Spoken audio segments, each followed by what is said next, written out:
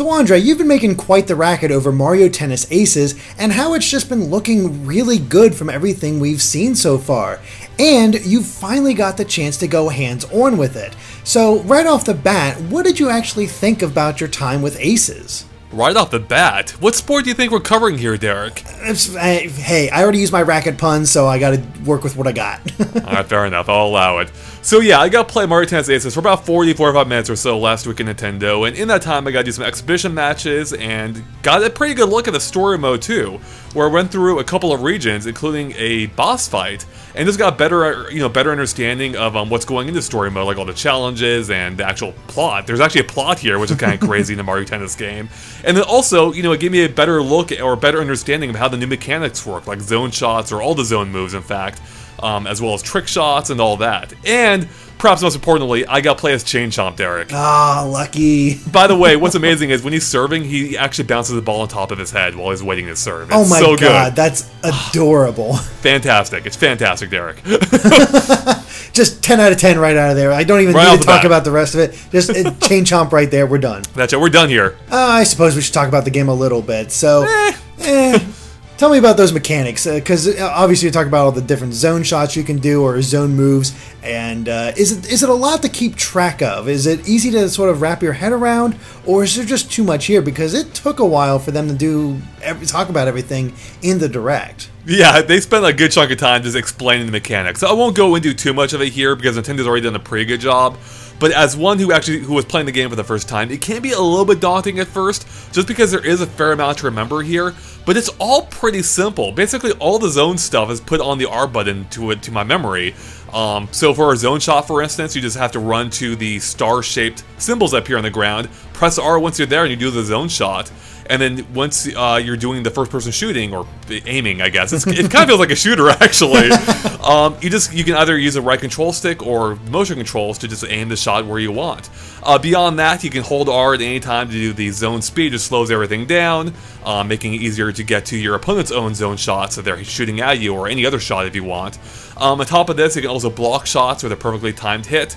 That way you don't take damage to your opponent's zone shot, which is a big thing with them, of course. When you're using a zone shot, you can inflict damage and then eventually break their racket. So really, it almost feels like a fighting game at points, because you effectively have HP and lives with your racket counter. So that's really the cool thing about this, is it feels like a really good Mario Tennis game with a fighting game mechanic layered on top. So it really makes you think about this in a whole new way. So yeah, to get back to your question, there is a lot to take in, and I did have trouble remembering to do everything, but even over the course of my 40 minutes, I was starting to get more used to the mechanics, and starting to better understand when and how to use each of them. So yeah, there's a bit of a learning curve, but I think once you have a full game in your hands, like, it'll walk you through everything pretty, at least in the story mode, it'll walk you through everything pretty easily, so. From everything that you saw during your time, how easy or hard is it to break an opponent's racket? Because I think that's the thing I'm worried about. I haven't really played Mario Tennis much, so I'm not sure how good I can get those well-timed shots. And I'm like, oh god, if I play you, I just know you'd be out to break my racket. That's the awesome thing about it, because you can play in a few different ways. So even when I was playing against a computer, I was thinking about whether I wanted to aim for the racket and try to break it, or if I was afraid they were going to block it, if instead I should try and aim for a corner of the court and try and make it so they won't have a chance of getting to it at all. So it's a very much a risk versus reward type thing. You have to think dynamically about how you want to handle this. Because in my case, I was taking on mostly easy CPUs, so I think they weren't able to block all of my shots that consistently, so I was aiming for them fairly often to try and break their racket. But if they had full health and were on like the final point, I was aiming for the corner of the court instead. That way they had no chance, or had less of a chance of returning it. So it really is making you think about tennis in a whole new way. Now if you do find all this to be gimmicky, by the way, you can't turn it off. But that's what I love about this, is what it adds to it. So I don't think I want to turn it off. Like, I've really enjoyed so far what it adds to the tennis gameplay. I mean, that's kind of what you want out of a Mario sports game, is that it is the sport, but it also adds its own twist that does make it feel like a Mario sport. And well, and not just a twist, a good twist. Don't like the stupid Mega Mushrooms from Ultra Smash and whatever stupid crap I had in that game. Good point. Actually, speaking of that, kind of related to the mechanics, how many different courts did you get to play on, or is it just one? I think I played, oh man, I can't remember offhand. I think I played on 2 or 3 different courts. I definitely played on the Forest Court, as well as, well, a couple of different Forest Courts, I think. One against DK, as well as I was in the match against PD Piranha, which I think is his own court as well. Maybe not, I don't fully know. And then also, I was in the Sand, or in the Basque Ruins court, at least. So at least 3 different courts, I think. Okay. And did they all feel different? Did they... I mean, was it nice to actually have a different court? I should ask. Yeah, I mean, it was nice having not to the same court over and over and over. So yeah, that's a huge step up. But the thing is, if you take Ultra Smash out of the equation, Mario Tennis has always had like a huge variety of courts. So that's probably my most concerning element right now. Is while I like the variety I already saw, I'm not sure if it's going to be quite up to the level of, like, say, Power Tennis, which had an amazing array of courts, including some amazing Mario-themed ones. Whereas here, right now, the ones I've seen and played on all kind of have, like, a kind of slightly generic feel to them. Like, oh, here's a sand court. Here's the court, here's the, here's the, you know, forest court. Like, none of them feel like they have anything Mario inherent to them. Other than the fact that we're going through those same basic level tropes that Mario always does. Exactly, yeah. But they do all feel different regardless, with different court properties, including how the forest court had like the piranha plants that could eat your ball and spit it back at you, for instance. Nice, nice. Yeah. Now, was there anything new to the mechanics that they introduced to you, or is it pretty much just everything that they had shown before? Yeah, so one thing that actually surprised me was how the trick shots work, because I didn't quite have a good grasp on them based on the trailers. So the way it works is it's actually tied to the right control stick. They can also double tap a button if you want as well. So if you press the right control stick in any direction, you'll jump in that direction to set distance, which is awesome for trying to get to shots that are too far away. The catch is that it's always a set distance, which means if you're off by even a little bit, like if you didn't quite gauge your distance from the ball quite right, you might either jump past the ball or not reach the ball. Now, if you actually land the shot, not only do you return it, but you also get added energy to your energy gauge, which I haven't really touched on yet, by the way. You need energy to do all your zone shots, and you build energy either with trick shots or just returning a ball at all, or also charging shots, like how it worked in past games, only now you get energy based on a charge shot, including more energy if you fully charge a shot. But yeah, trick shots really change how you play the game as well, because it gives you a whole new way to return the ball. That also adds a risk to how you go about it. Yeah, I like the fact that when they showed it during the direct, it seemed like you automatically went to it, and that's the thing. As like I looked at it, it seems like you're going to it, but it also seems like maybe they're just showing you not screw it up because they need you to show how cool this is. Mm-hmm. So hearing you talk about that, it's like, yeah, it does seem like you're really going to need some skill to gauge exactly how far your character moves, because it looks like each character does a trick shot in a different way, so they probably all have different ranges and whatnot. I don't know if the range is different for each character, but they do all have different animations. I can definitely vouch for that much, at least. Mm-hmm. Okay. So, is there anything else to talk about with the exhibition, or should we move on to our new story mode? Yeah, let's talk about the story. Okay, so I guess my big question right off the bat is it as animated? Do the characters have as much personality as Power Tennis? Because, you know, all the characters did so many different things and really had a great sense of just character to them. And I'm really hoping that that's the case for this, because we haven't seen much yet. So what was your take from what you've seen so far of the story mode? Yeah, I mean, the fact that we are talking about it having a story mode at all is already leagues beyond, well, both, you know, Mario Tennis Ultra Smash, of course, but also I think any other Mario Tennis game. And as part of that, it actually has a pretty good sense of personality from what I picked up on. Mm-hmm. There's little cutscenes, of course, such as when you enter a boss fight.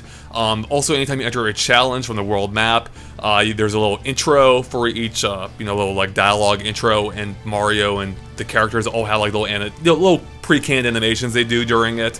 Like with Mario, like looking around, for instance, if the character mentions something you have to find. Also, one of my favorite little touches is when I went to the Basque Ruins, which I think is one of the first places you go to. But that's where all the story setup happened. Mario enters the court, like it's this really weird, you know, like rundown ruins area, and Mario's like, "What the? Oh, what the?" He's a little bit freaked out almost by what's going on.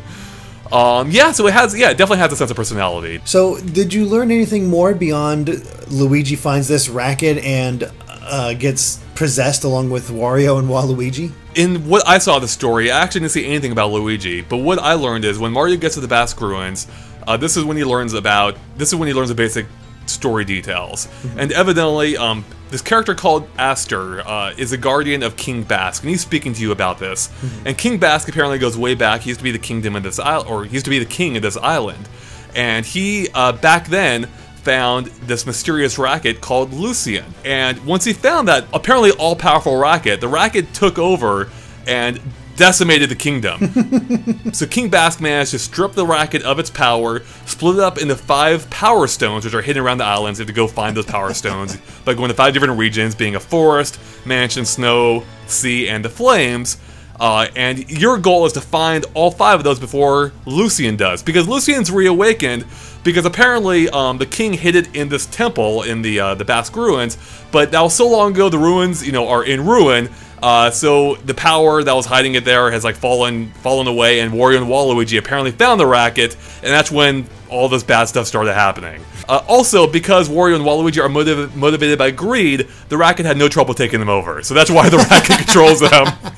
That's amazing. Yeah, it's pretty great. So I love, like, yeah, the story is like kind of ridiculous and kind of awesome, and I love the timing of it all tying really perfectly into the whole Infinity War Gauntlet thing, or the Infinity Gauntlet. It just... I wonder if that was intentional, because, man, that's a lot of, like, really similar things. I feel like it has to be, right? They must have known. It's like, oh, Infinity War is coming out right around the same time. Let's go with this stupid, off-the-wall story and just go all in on it. At the end, Luigi just says, "I don't feel so good, Mario." That'd be amazing. It just starts fading away. Oh, so good. So that's the story of the story mode. What's the actual gameplay of the story mode like? Is it just regular matches, or do they have various missions for you to complete? Yeah, it's pretty basic, I think, overall, from what I saw. So it reminded me most of how the story worked in the baseball games, which might be why you had all those off-the-bat puns. Where you basically travel point to point on the world map. There's little challenges along the way. So, for instance, when I first went to the ruins, I had to do a little challenge to get me used to the controls, and that's when I learned all the story details. After that, I went onto the forest, where I had to take on DK in an exhibition match before he would allow me to continue deeper into the forest, at which point I took on the challenge you've seen before, the piranha plants, where I had to destroy 30 piranha plants within a certain time limit. Once I got past that challenge, then I took on PT freaking Piranha, which is, I believe, the first boss fight of the game, and what's cool is these really do feel like boss fights, because he has an energy gauge. Once he runs out of energy, that's when, in order to run him out of energy, you have to like keep hitting the ball at him. Once he runs out of energy, his belly button gets exposed, like in Mario Sunshine. And then you want to use a zone shot to try and hone in the ball, target that belly button, and then that'll actually deal some actual damage. He can take 3 hits, and then once you hit him 3 times, he's over with. But what's also really cool is how, you know, PT Piranha has his own attacks. So not only does he return the ball at you, but he has his own powerful shots that can, you know, deal damage, or basically his zone shots. And on top of that, he'll send out like these little tornadoes, which you can either try and dodge or you can try and hop over with your trick shots. So it almost felt like a little bit like a platformer, because you're hopping over his own attacks constantly while trying to like return the ball at him. So it's a really neat mix of mechanics here that, again, goes far beyond what we've seen in a Mario Tennis game. That sounds awesome. Like, it sounds legitimately entertaining, and I like when there's a game like this and the story mode is sort of focused on honing your skills, so that by the time you're done with story mode, maybe you'll have a little bit of an easier time fighting against other players. Yeah, I think that's what story mode is primarily for, is to build up your confidence with mechanics. Because, for instance, in the Piranha Plant Challenge, like an emphasis in that one seemed to be on using zone shots, so we can more easily target the Piranha Plants. And in that case, in that specific case, it really did feel like a shooter, because you're just using these zone shots constantly, just picking off these Piranha Plants one by one. Now, I'm also looking over your notes here from the event, and you mentioned that you can actually level up Mario? Yeah, I'm glad you reminded me of that, actually. That's pretty important.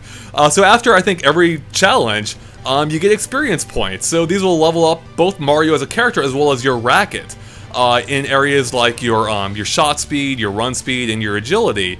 Now, on top of this, too, it also makes it easier for you to block shots, gives you more forgiving time limits for some of those challenges. I think that's basically it. I mean, it really does sound promising. I've liked what I've seen so far, Derek. This is hitting all the right notes that Ultra Smash completely messed up on. So yeah, that is a very good thing. But, well, is there anything else you wanted to say about your time with Mario Tennis Aces? Just that I really had a lot of fun, like, and even, I guess, too, I should mention, too, like, the zone shots don't feel like an instant win button, because even when you're using them, you have a very strict time limit before it runs out and it just turns into a normal shot, I believe, you know, once you run out of energy. And even if you get it off in time, if you don't aim that ball right, not only could it be easy for your opponent to get to, of course, but also it's so easy to hit that ball out of bounds as well, which is really cool, because that was something that was almost impossible to do in Ultra Smash. Whereas here, it's surprisingly easy to hit that ball out of bounds, at least during zone shots. Yeah. So they are so it reminded me of a much better balanced version of Power Tennis's of their special moves or whatever, where that felt like kind of an instant win button. Whereas here, it's not really the case. Well, I think that covers it for our preview of Mario Tennis Aces. So thank you for watching, and if you like this video, be sure to like us on Facebook and Twitter at GameXplain. And of course, make sure to subscribe to GameXplain for more on Mario Tennis and other things gaming as well. Until next time, bye.